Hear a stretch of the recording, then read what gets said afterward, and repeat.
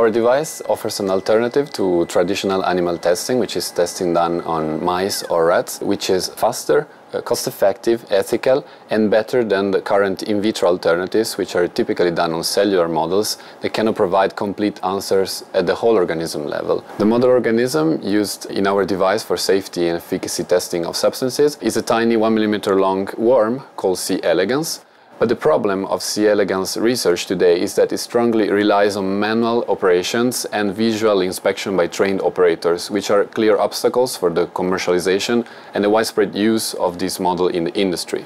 So the revolution we aim to bring with this device relies on this whole automation of the process of c.elegans culture, treatment with compounds of interest, and analysis. Our team at EPFL developed a new technology building on microfluidics, which is the manipulation of fluids at the micrometric scale, as an innovative tool to confine the worms in dedicated microcompartment, and then cartridge to be plugged in the machine that handles the whole process of the worm culture, treatment and analysis, and extracts results about the safety and efficacy of the compounds.